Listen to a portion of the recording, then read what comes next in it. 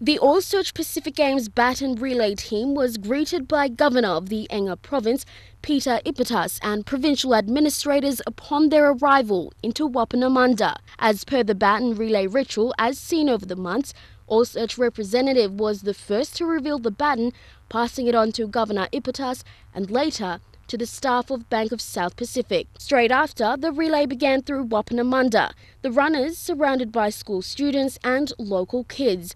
Their enthusiasm showed as many continued running into the first stop at the local primary school. Students lined the one side of the square, Sing groups formed another line, and spectators completed the ring around the small stage. Speeches were also made by Willie Kupu, and the governor stressed that the games were for everyone in Papua New Guinea. The event unites the country, so it's so important for this country. Travelling along the highway to Wabeg, the first stop was at Lutheran Primary School for a quick touch of the baton. Then on to the high school, where the baton was run from the main road into the school, passing through hands to a number of students as a convoy waited on the roadside. It was then passed to the Engan kickboxing team, who ran and gave a quick display of their talents.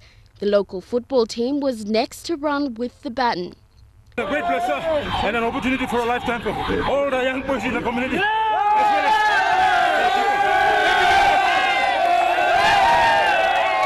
The relay team arrived in Wabeg town just in time to catch up with the Engan Mioks before their game with the TNA Lions.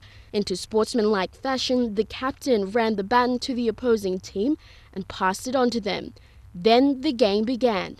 The All Search Baton relay continues. Lorraine Genia, National EMTV Sports.